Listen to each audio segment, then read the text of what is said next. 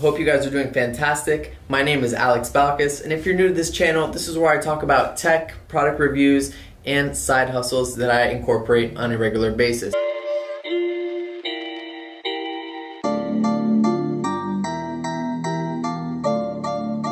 So in today's video, we're going to be talking about how to factory reset your iPhone 8.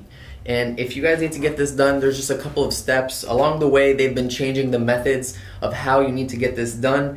But today I'm going to just be showing you guys the quick updated method for factory resetting your iPhone 8. Make sure that you have a iPhone cable plugged into the back of your computer.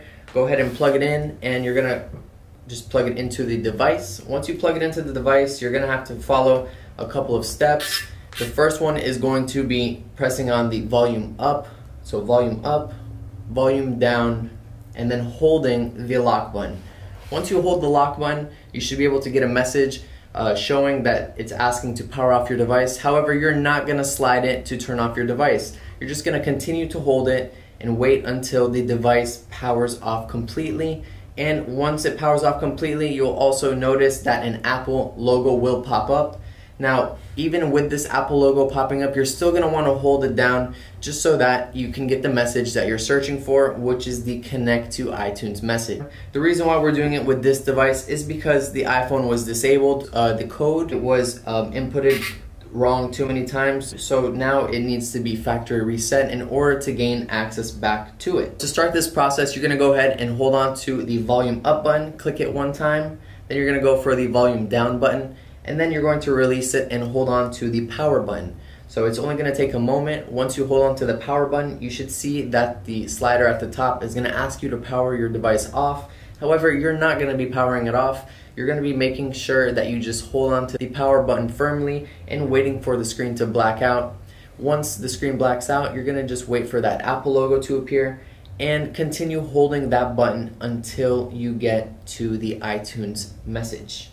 So if you do it properly, it should look like this. The screen does go black after the pop-up bar on the top asks you to power the device off. However, do not slide that button. You just keep holding the button firmly until you get this message right here. So this message is what you need. Once you get there, you can release the button, and you'll notice that on the computer, you'll have your iTunes pop up with the Windows tab to cancel, restore, or update. So for this particular video, we're going to be updating, but more so restoring it first. When you restore it, it will automatically do the update for you if there's anything present that your iPhone doesn't have installed.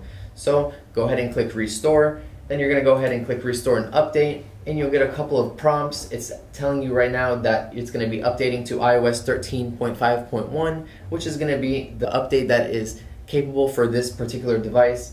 Unless you wanted to go into iOS 14, but we're just going to go ahead and move on to the one that it's asking us to install. So once you go ahead and see these messages, you're going to accept and agree. Once you accept and agree, you'll notice that on your screen that it's going to start having a loading and installation bar that shows you that your device is being updated. Once that happens, you just give it some time, and it will go ahead and factory data reset your device. Just keep in mind that it is going to take a little bit of time because you're going to need to wait for that software update to be refreshed on your device to the latest iOS. Now for this particular model, it's the 13.5.1, unless you wanted to go ahead and up it to the iOS 14.